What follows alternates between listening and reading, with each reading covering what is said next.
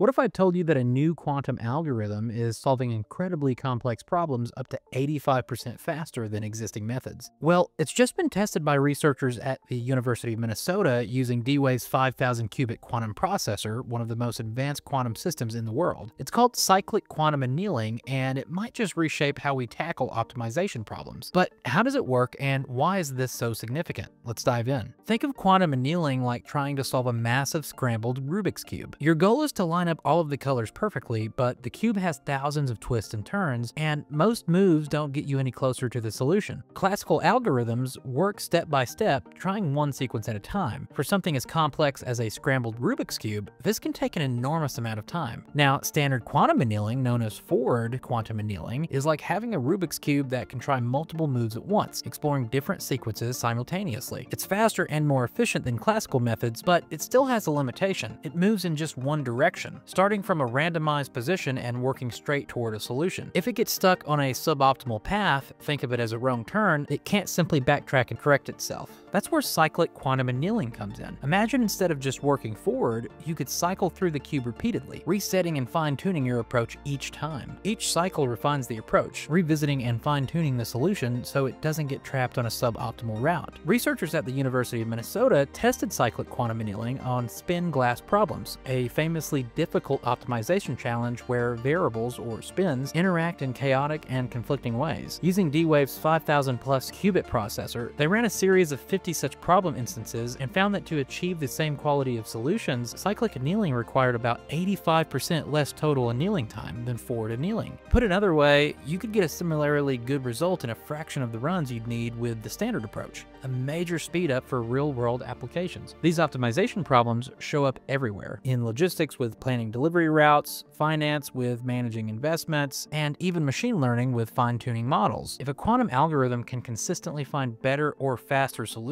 it could revolutionize entire industries. It's breakthroughs like this that are shaping the future of quantum computing, and the companies driving these innovations are worth keeping an eye on. If you want to know which quantum computer companies are set to dominate in 2025, check out my video on the top 5 must-watch quantum computing companies for 2025. Thanks for watching, and I'll see you there.